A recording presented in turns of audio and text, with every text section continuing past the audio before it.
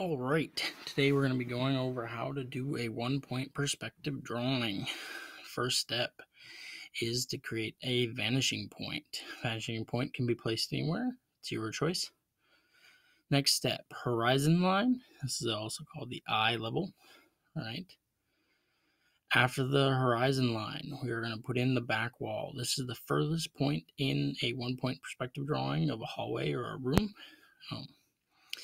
Is a defined plane that reaches the end. If you were looking at a room, this is the back wall, the one opposite of you. All right, the vanishing point must be contained within the back wall. Has to be inside of it. Cannot work any other way. All right.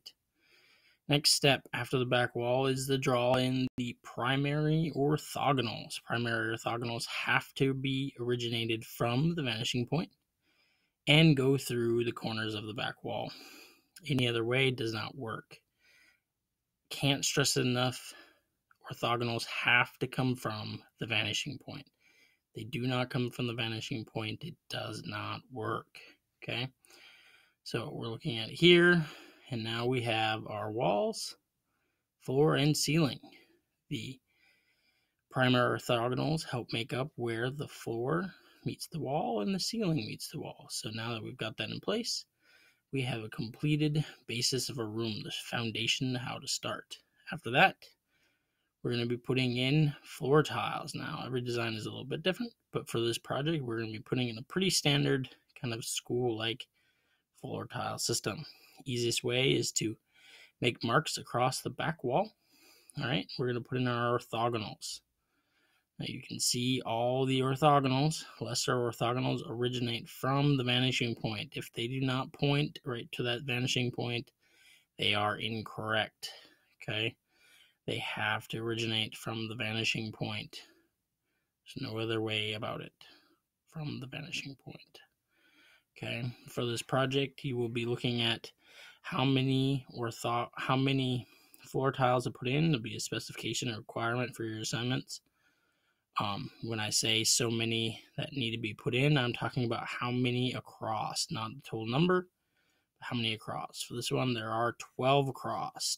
All right, so to complete the look of the floor tiles, we have to put in horizontal lines. Horizontal lines all have to be parallel to the horizontal lines on the back wall. If it is not parallel to the horizontal on the back wall, it is wrong. Okay, you have to have it exact parallel to the back wall.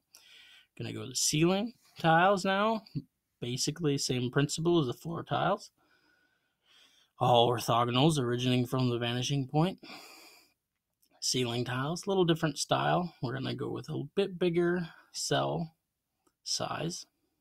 All right, so if I said your requirement is 6 ceiling tiles, that's how many across. So then we've got them in, going across just like that.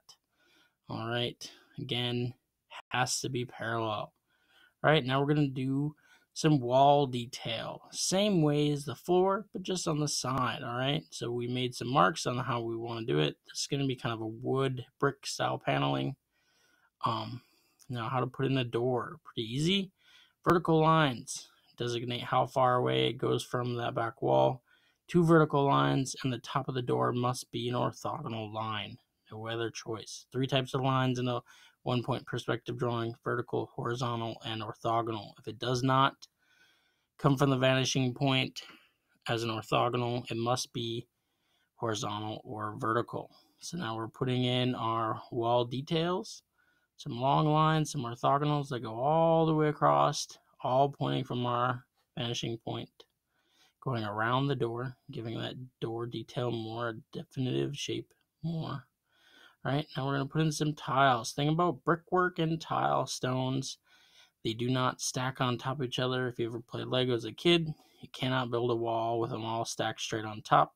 You've got to have them staggered. All right, so we're going to do the same thing here. Putting them in some vertical lines.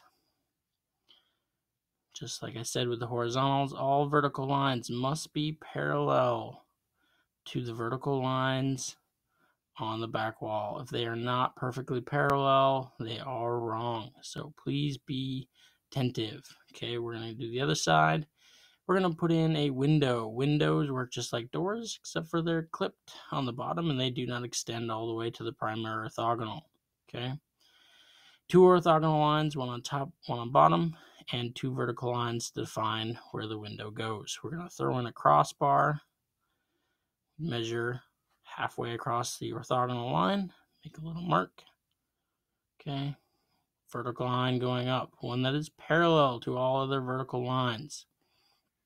Big thing that you notice with all of these lines that we're putting in on our side walls, everything gets bigger as it gets closer to the sides of the drawing, the outsides.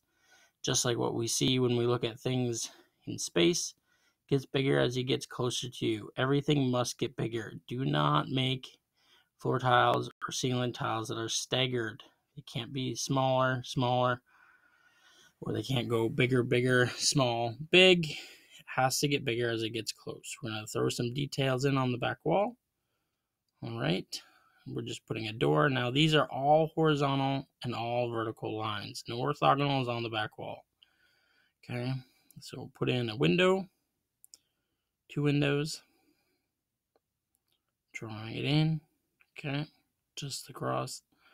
We're going to put in some stonework, kind of like the one side wall. We're just going to copy it. That left wall, what you were going to be doing is put 2 different designs, just to show some variety, show your understanding. Okay, and then you'll be putting details on the back wall. Okay, so we're going to do our brickwork as well. Remember, brickwork has to be staggered. Putting it across, we're also going to copy the size off of the ceiling. Okay, doing across, staggering them. All right, so your objective will be the assigned number of ceiling and floor tiles to create a effective looking 1-point perspective drawing using the techniques learned from this video. You'll have to have a window, a door on each side wall, and some details on the back wall. All right, that is about it.